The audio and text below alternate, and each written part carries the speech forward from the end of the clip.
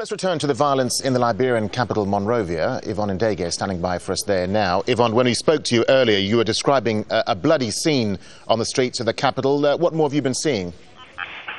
Well, it's still going on, Darren. The violent confrontation between the Liberian police and opposition supporters, those supporting the Congress for Democratic Change, continued. In fact, we've just moved behind the police line for security because opposition protesters are hurling bottles, stones, sticks, bricks, anything that they can find. They are determined that tomorrow's presidential race should not go on. I explained to you earlier that they took us into the headquarters of the opposition party, showed us bodies of 3 slain opposition protesters. They say these individuals were simply opposing the go-ahead on tomorrow's election.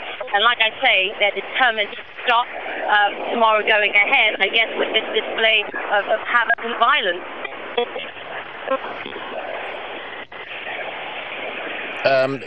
Yvonne, are you still there with us?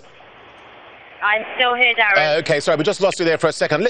But, of course, meanwhile, President Sirleaf has urged Liberians to ignore a boycott demanded by her opposition rival, Winston Tubman. So how's that likely to play out tomorrow, given the sorts of scenes that you've been describing to us here?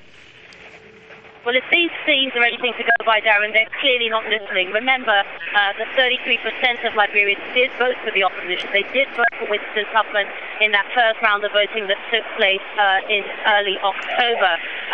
The Electoral Commission, along with Sirleaf, say tomorrow must go ahead constitutionally, that it won't be stopped, that the opposition did not withdraw from the race in time or did not meet the constitutional deadline for withdrawing from this poll. But obviously, the violence that we're seeing today shows that as far as the opposition are concerned, tomorrow's election shouldn't go ahead.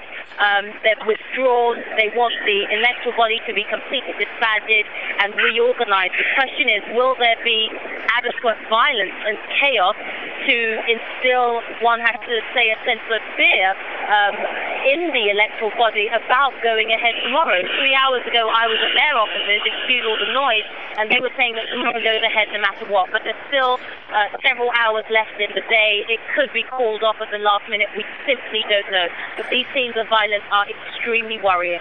All right, Yvonne, thank you.